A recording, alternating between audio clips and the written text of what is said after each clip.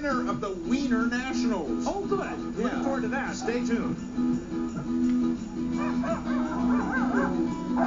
Here we go.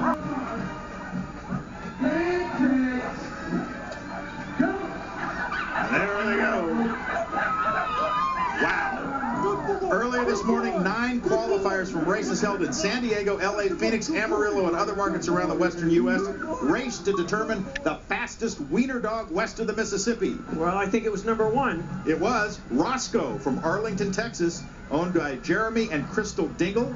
He's 2.5 years old, weighs 14 pounds. He's riding on the float. Oh, there he is. There he is. Way to go, Roscoe. Roscoe won $1,000. Wow. Wonder what he'll spend it on. Dog biscuits. Sounds good to me. Yeah. Yep. Lots of dog biscuits. very cute. We love the Wiener Nationals, and really the reason that we feature this every year is for Wiener Rescue. Of course. It sounds funny, but you know, there are a lot of dogs out there that need good homes, and this just brings to light the plight of dogs of all breeds all over the country. Sure.